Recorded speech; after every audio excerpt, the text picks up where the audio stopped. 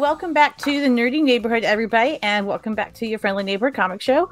I'm your host, Lauren, your Friendly Neighborhood Bi, and I'm joined here today by another indie comic creator. You might have seen him on the show Two Geeks Talking with Kurt Sasso. He's done some other interviews. He's got a great book to talk about with you guys today. We've got Markus Pattern here. How you doing, Markus? I'm all right. Yourself? Doing good, doing good. It's a rainy Sunday where I am, so it looks bright with this blue wall, but it's terrible outside. So I'm happy to be here with you, man. It's sort of an overcast Sunday in London, so just kind of weather all around, I guess. That sounds like it's pretty common in London, though. Unfortunately.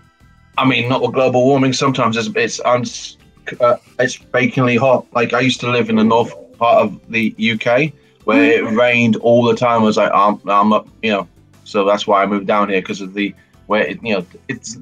I mean, it used to be quite bad, but then the world started ending, so then we got no rain, so it's droughts and stuff. Right. That's always nice. Not having this city isn't designed for any kind of extreme weather. So you get like 6 months like this is okay. It's like, God, I'm cold. Oh my God, I can't even breathe. It's too hot. But Yeah. It's a challenge everywhere. I completely agree. No matter where you are, it's either too cold, too hot, too humid, too something, too rainy, like too sunny even now. Like you said, it gets too hot and it's no good. But what is really good is your comic called Here Comes a Dragon Punch, which is what we're kind of talking about today. It's a little bit different than the stuff I usually talk about the show. And I really like that because you really mentioned the show and Jump influence, and you can see that in the pages here. So tell us a little bit about what this is about, because I think there's 2 stories in it, right? Yeah, there's basically the last 2 things I did were really dark and gritty and grim, and I was just like, you can only be so air for so long. I was like, I want to do something on the lighter side of things. And so this comic doesn't even have any swearing or gratuitous violence in it. So, and I was just basically the how this comic came about was because I was experimenting with how to make comics quicker and everything. And I had drawn this, Teenage Mutant Ninja Turtle and Street Fighter fan comic, and I had done it within.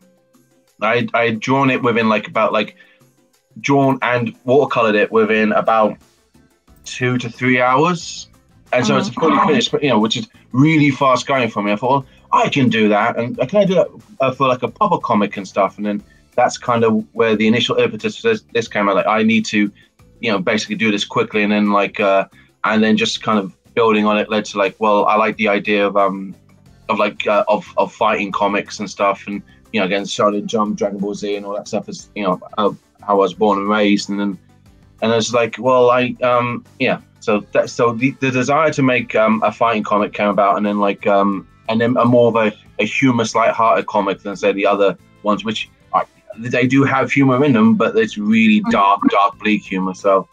And that's how, and then it went from a series of I think this would be quite cool to incorporate kind of skits into well, actually, how can I flesh that out in a story and everything? And so that's basically how I got to where I am. Yeah. And then in terms of coming up with the characters, the 2 on screen at the bottom there, they're Ash and August. They're my general kind of type of character, kind of big and bubbling kind of thing. And then the other main character is Omar, and he's more stoic than I normally go with, and so would leave the geezer on the bottom here, and so it's kind of just how to play with outside my normal wheelhouse of just so yeah, that's how that came about. Case of well, I'm making the comic anyway, I need to build on it because it can't just be just a series of vignettes and skits and everything, and then and then I really like the idea of coloring it and stuff, and trying to come up with new ways of coloring it. So that's why it has the palette that it has the look that it has, because essentially I kind of went down a rabbit hole of well, if I do this, it'll look cool, it'll look dope, and how can I make something that is really kind of flat digital coloring look like old and kind of gnarly and stuff, and so like I found like a way of putting like an anime filter, so it has like a real kind of, again, like an old school kind of like you could have, like it has an old vibe of like kind of 4-color process kind of thing going on top of it. And basically, I'm not to make it sound like I was more interested in the process of making the comic than the actual story of the comic, but that's, I mean, essentially that's how this came about. I was more interested in how can I make the process of this comic more interesting to me and speed up and everything. And then like it's like the last comics I've done, I've inked them, I've digitally inked them and stuff, and it's like, well, that takes me ages. And it's kind of like it's a whole step of like kind of like, you thumbnail the thing, then you sketch the thing, then you pencil the thing, then you ink the thing. That can be in an entire day. That's because like, if you like, you know how there's that saying like your the amount of time the amount of work you do is allotted to the amount of time you give it and stuff. So like, most things can be done if you go, well, this is only going to take me 3 hours. That's how long it will take you and stuff. And guess what? If I have all day, I'm going to be here for, I'm going to be, you can have it where like a page can take you like 3 to 4 days and stuff. And while there are some people who make really great bits of work when they labor over it, I'm not one of those guys. I'm kind of like, well, I've been doing this for 3 days, and like literally the first half day was like about the half a day where I actually got a lot of stuff done. That is as good as it was. So I need to trim the fat off on either side and kind of cram it down. So that's again, and then that's why it's using it's a penciled, like it's digital pencils and flat colors underneath it and stuff. Again, I like how I was more interested in like the process, and then like I was like, well, what kind of story can I tell with this? And so like you got like how like the basic gist of the story with Ash and August is that they've jumped into they've crashed this tournament being held by Ash's rival clan, and the rival clan saying, well, if you compete in this tournament here, I'll give you the secrets to unlocking the dragon flame. And it's like, and then like and so they compete in the tournament and they win the right to learn how to unlock the dragon flame. And August basically can just unlock it, spoilers for the end of the comic, but she can just unlock it with just by sheer natural talent and stuff. But because Ash is older and was in a dojo being taught the wrong moves, they can't unlock the dragon flame because they're older. And so the next part of the book would be like, well, why can't I unlock my dragon powers, and how can I unlock my dragon powers and stuff? And so it'd be like the great will be the fact that like it comes naturally to August because she's younger, and it's just like, oh well, just you learn a new language. It's easy to learn a new language when you're like a child because you're accepted all over to it. But like once you've been speaking, say, English for too long, you don't know how to. There are certain syllables and the way our syntax goes. It gets a lot more difficult. So like you can't. So that's going to be the course of their story going forward in the next few issues of like how can both of them unlock their dragon flames to compete in the tournament, because that's where this ultimately is leading to, like a big kind of tournament like Enter the Dragon, because like all fighting comics should basically be just a riff on Enter the Dragon because it's the greatest movie of all time, and that's combat. That's going to be their storyline. And then Omar is going to be storyline is basically like he's trying to get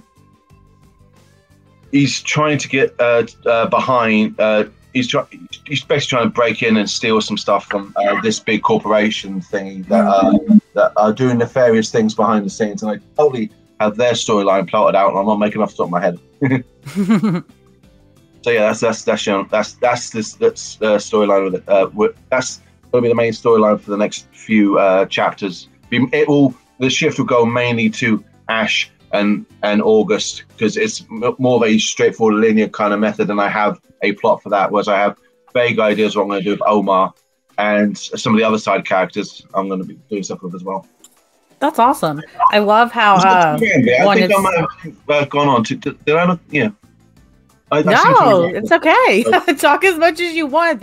It's your story. I think that's the most important thing, right? Is every creator gets to talk about their story, their book, and as you really talked about, their process as much as they want, and be able to articulate in your own words rather than me or someone else coming up with it. And I absolutely love how much you talked about building the process. I think so many people talk about the actual product and the story we get, and we should, because it's great. But hearing that beginning process and what led up to, okay, now where's the story at, is really cool to hear. Thank you. I appreciate that. Yeah, absolutely, man. I mean, like it's that like that thing of like no, I was kind of a Game of Thrones reference, but I think I'm going to get that wrong. Like, it's like, are you? Is it a thing that's being character driven? Or is it a thing that's kind of like being plot driven? Like, you're going to hit these beats anyway and stuff. And I think with this, the characters are big and bold enough that, like, if you just throw them into a scenario, you're going to get something interesting coming out the other end of it. And then like trying to like skew with the like the expectations. Like the page you just before. Like I wasn't gonna. No, I was going to do. No, like the tournament was going to be much more straightforward, kind of fighting thing. But I was talking to my wife, and she said, "Yeah, but that's been done. Can you not do something different?" And that's where the chess boxing and the Great British Bake Off thing came in, because of what is intense in competition, but like also can be funny, but also they kind of like be really good representation on as a comic, you know, like. And chess is surprisingly difficult to draw. Those pieces are like it's like you see them all the time. It's a case of like horses are just like, I like drawing horses.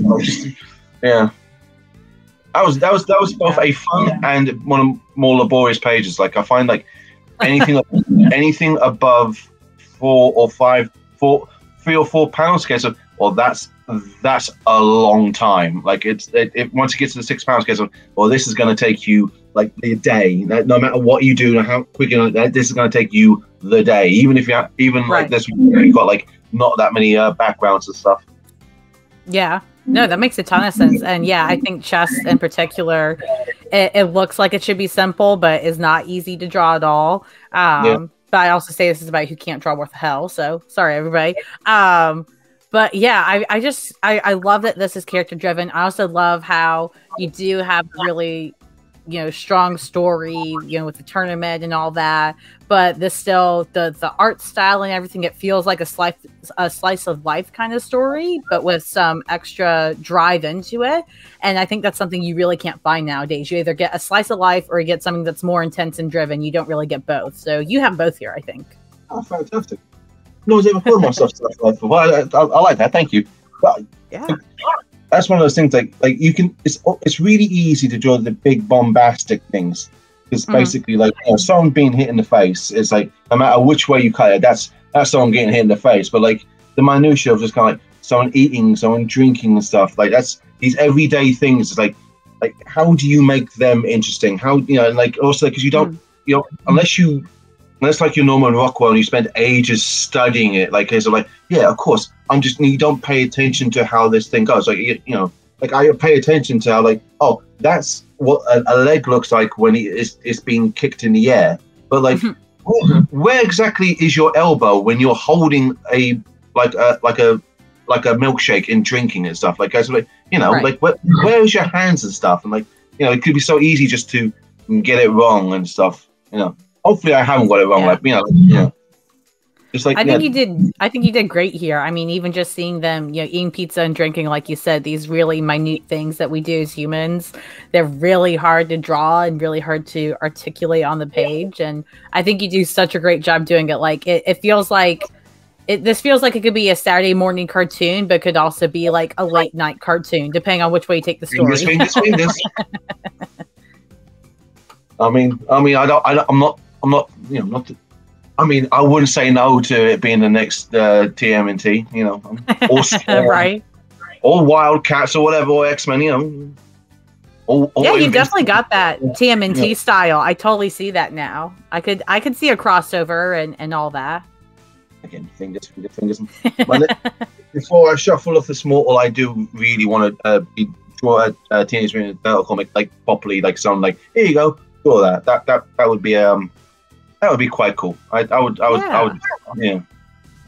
Yeah, I think they're kind of back on the rise because I mean they've been around forever, obviously, but even a decade or two ago, it was kind of quieter again, and now I feel like they're having a resurgence, which is kind of cool. So hopefully that keeps going, and you'll be able to jump right on board. Yeah, hopefully. Well, tell people where they can find this, because people can get Here Comes the Dragon Punch anytime now. So where can people get it? Where are their options? So if you to get it for free, you can get it on my Webtoons. Or via my Substack, which is Markus Pattern Substack, and ArtStation, which is ArtStation Markus Pattern 1.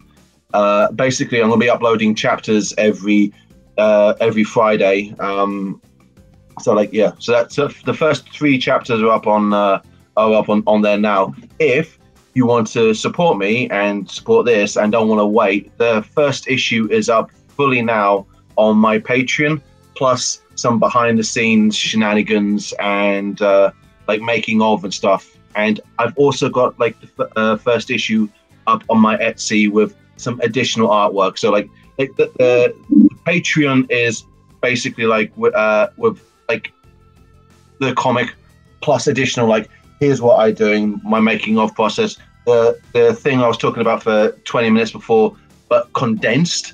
And on the Etsy, it's just the comic plus some additional artwork. So you can get either get the comic now for fully on Patreon or my Etsy, or you can read the chapters as they're released on Webtoons, my Substack, and my ArtStation. So in theory, if everything goes according to plan, the first 5 chapters of issue 1 are going to be they're all finished. So they will be up and done within the next 2 weeks, and depending how quickly I can do it, the week after that will be the first chapter of issue 2, plus the it will be up on the Patreon and the Etsy, like with behind the scenes shenanigans and stuff. And I am planning to do a physical release, but I've got like my first comics I released. I print too much of one and not enough of the other. And considering this is a color comic as opposed to a black and white comic, I don't want to be like stuck with a whole bunch of just, and so my plan is for when I would go up to because I'm attending Glasgow Comic-Con in June the 3rd, and the Lakes District Comic-Con in sometime in Albania. I'm going to have like the first 1.5 issues maybe printed off as kind of like an ashcan kind of thing to sell at that Comic-Con. So I'll be limited to about maybe 50 to 75 kind of like, and then it basically when I got the entire first 5 issues worth of comic, I'm going to release it as a kind of a Trey Tunkerbung kind of thing.